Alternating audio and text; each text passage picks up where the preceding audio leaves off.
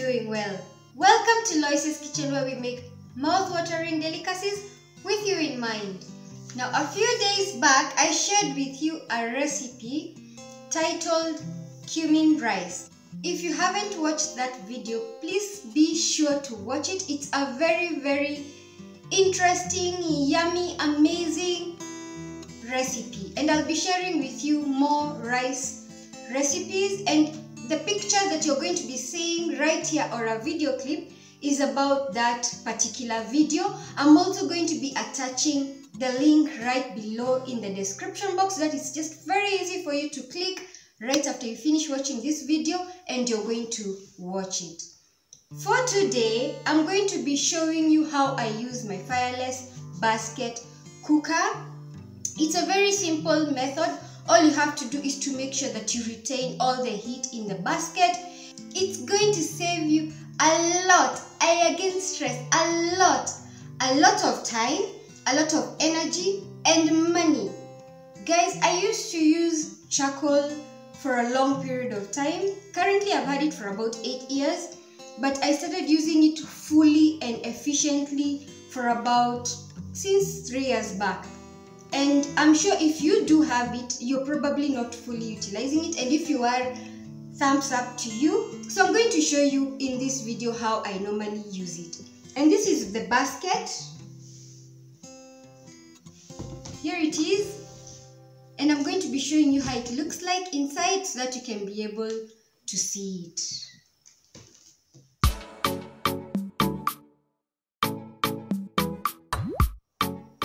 This is my Fireless cooker. This is the lid, which is well woven. It's heavy actually. And this is the basket. I got it in Tusky's supermarket, but I believe these baskets are still available in other well-stocked supermarkets. This is one of the biggest, but I think there's another size that's bigger than this. So if you're getting your basket, I'd advise you to get the biggest you can get, because like currently I'm able to put 2 big pans or sufurias in it. One, sometimes I can put maize and beans or whatever other cereals. I can boil 2 different kinds of cereals in it at the same time. Then usually I had someone make for me these covers, which help in cleaning, because you know you can't clean the basket, but at least it helps if there's any spillages or anything. I am able to wash them and maintain it well. Remember, this is a place where there's usually a lot of heat, so you need to keep it well and clean. And again, you're putting your food, so please maintain your hygiene. Then, after I've put my cloth in it, I usually prefer to use either, this is a senior, I don't know what it's called in English, but it's more of an aluminium lid. So I prefer to use it, just placing it there because it's able to fit in well and get the pan right in it. Then I use a cloth on the bottom side. Then that's when I place my pan inside and now cover it. You can boil any kind of cereals, guys. The time is all that will differ. So you can boil your black beans, orange haze, you can boil mung beans, which I made. If you haven't watched that, please, I'll be putting a picture here or a video, and I'll be putting the link down below in the description box. You can boil beans like we're going to be doing today, rice. You can even cook a whole meal. Once you've finished cooking on your pan and you've put everything together, you can finish the process in your Fireless basket. So we're going to be doing that right now, and then I'm going to show you how I use it from start to the end.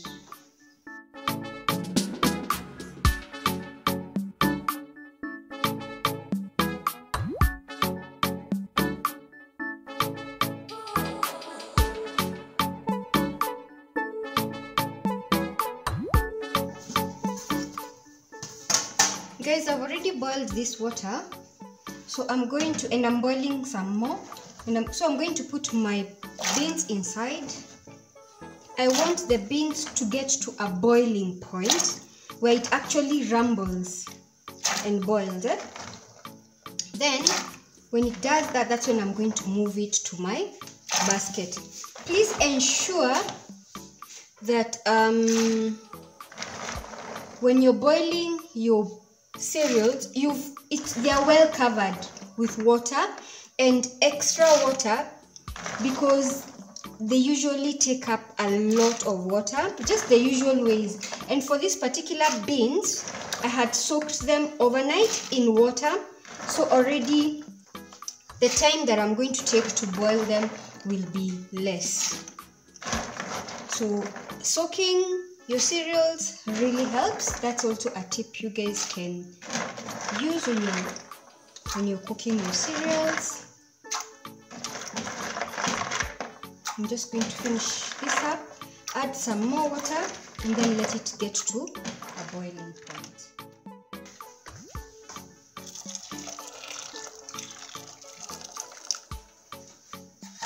Let me cover, and once it starts boiling, you guys will join us for the next step. So let's cover this.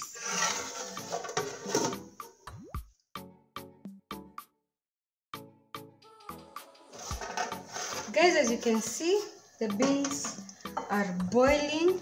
This is the boiling point I wanted it to reach. So now I'm going to cover this up, put off the fire, and transfer our sufuria to the Fireless cooker. So let's go there.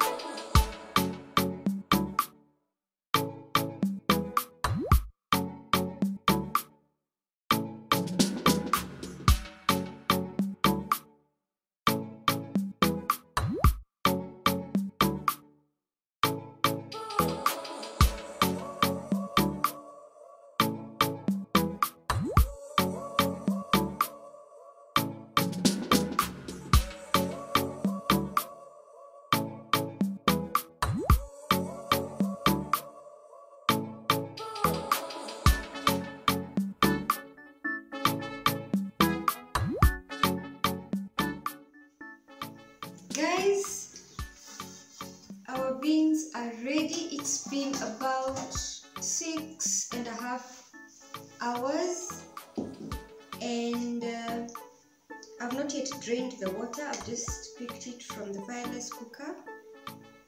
I want to show you guys what the beans look like.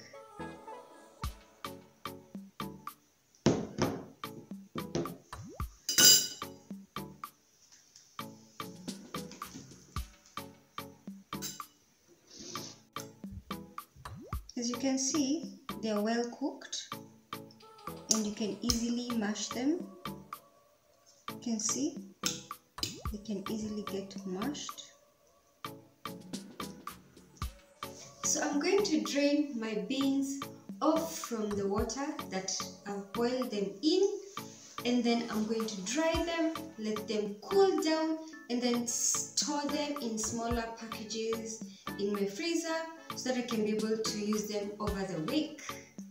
If you want to boil them faster, because this took about 6 hours, you can soak as I soaked them. Usually just the same way you prepare your cereals or whatever you're boiling, prepare them. Boil them like I did the first boil. Put them in your Fireless cooker. Then put them there for about 1.5 hours to 2 hours. Take them out, check if they still have a bite and they are not ready. Again, return them to the fire. Boil until, remember they are hot, it's just that the heat has reduced a little bit. Boil them again until they're rumbling.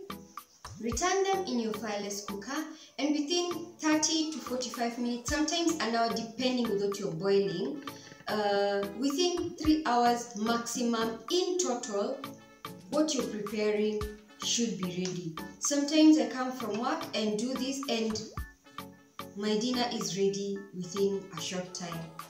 So I hope you guys are going to try this. If you've been using your fireless cooker just to keep food warm, please utilize it to the full that you can. Also, an advantage of a fireless cooker is it's not an open fire, so it's safe to use. There's no emission of any fumes. It's a clean source of fire to use as well, so your pan, your sufurias won't have soot. It's really a convenient mode of cooking. So please write down in the comment section if you have a fireless cooker, if you've been using one, and what your take is on this video. I'll be checking in the markets, the current market rates. The last time I checked, the basket I bought was about 1,500, so you can budget around that, but it could be slightly higher than that, and I'm sure it's going to be in the long run a save for you guys. It's been amazing hosting you guys. Thank you for watching our content, and remember, if you're new here, thank you for joining us. Please remember to click the subscribe button right below the description box here. This is Loise's Kitchen signing out. Bye!